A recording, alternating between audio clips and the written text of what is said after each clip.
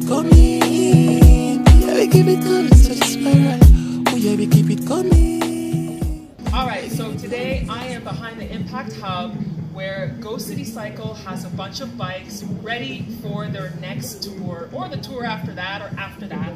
So for a couple of years they have been doing tours around Accra, biking tours in the daytime. Now they've started nighttime tours that are going to be starting this coming weekend. So I'm here to talk to the owner of this place, and this is one of the bikes. They have someone here repairing them all, putting lights on them so that when you're riding at night, you're having safety measures in place, because here in Accra, a lot of the streets do not have lights.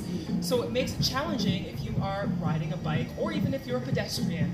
So it's great that they have safety things in measure of the lights on the bikes.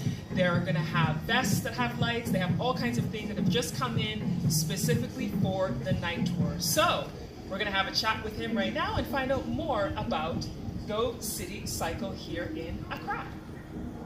My name is Mark Boydie, and I am the founder and operational director of Go City Cycle Share.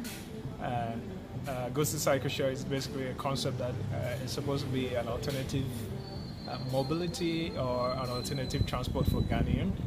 But at the meantime, what we do is we take people across the major landmarks in the city and just tour them and teach them the history of Ghana, where Ghana has come from, the achievement Ghana has had, and the nicest and beautiful architecture that Ghana had several years ago, which is still existing in Jamestown and other communities, and all the vibrant culture that it has. We just pretty much take people across those places to experience Ghana the realest way as possible. And you can have the time to stop at any point, grab some coconuts, get some shirt at the art center, or just pretty much have the time that you wouldn't necessarily have when you're inside a car or you are inside a bigger bus.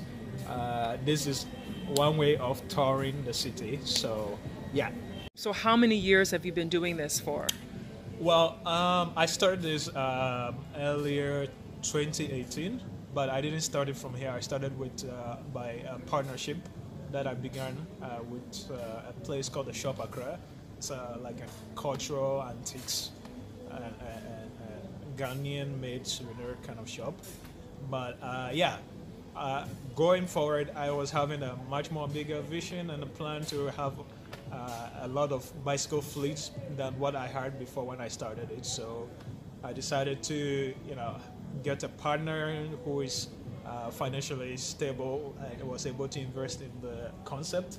And here we are with the bicycles, which we are still pretty much working on, and a little bicycle cafe where you can also grab souvenirs and coffee and iced tea from. So we've been existing, I would say, since 2018, all the way to 2020 now. So yeah, it's been that long. But so we have a good experience basically. Taking us to the cafe back here? Take you to the cafe. Okay.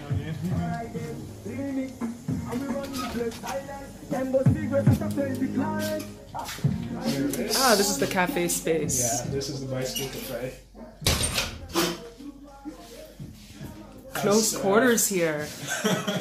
Has a bit of everything that we need for a tour. We have a bicycle verse. Make sure that visibility is a thing whilst you're cycling, because Ghanaian drivers don't really pay so much respect, so the least you can do is to have the protective stuff on the tour.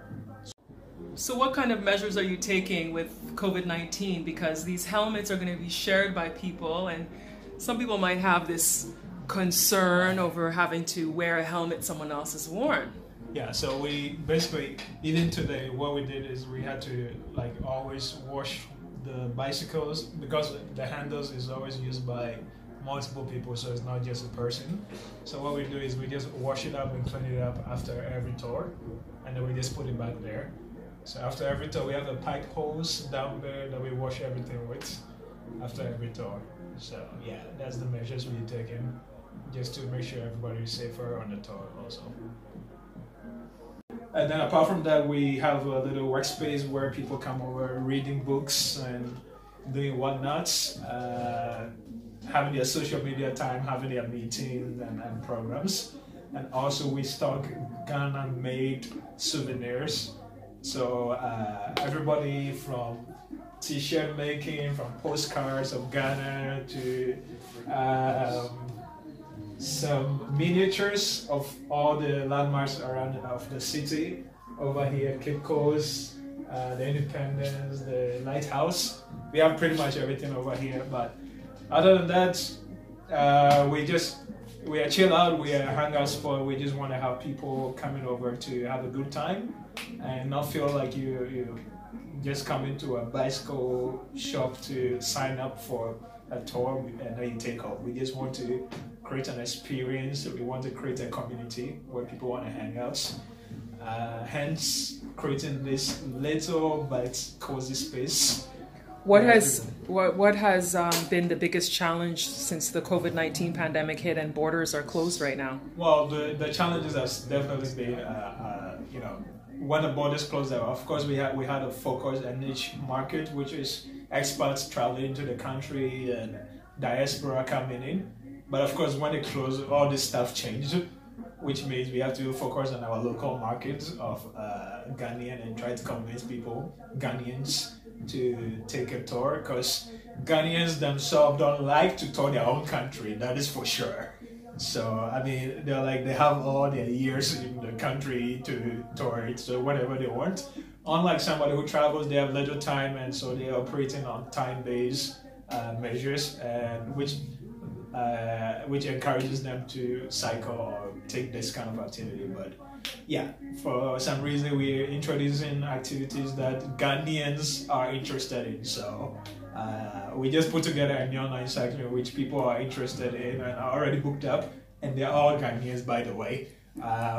They all booked because it was something fancy. It had lights and on the wheels and glow sticks and fancy kind of night. So yeah, we have people who are interested in that kind of activity. So we just diversified a little bit, and that is how we targeted our Ghanaian market. I am so grateful that Mark took the time to speak to me today about his next upcoming tour at night and all about Go City Cycle, Share and Tour. Don't forget to visit the website at gocitycycle.com. Again, that's gocitycycle.com to get more information on any other tours that he is planning. And if you are outside of Ghana and you're unable to be here right now, you can plan your trip for when the borders do finally open and you can come and experience a bike tour around the city of Accra. Thanks for watching, and don't forget to subscribe. See you next time. Fifth dimension, and following my tuition. No need a question, just setting intention. So me, I'm not gonna waste my energy to try to prove myself. Yeah. And trusting the process makes me know everything.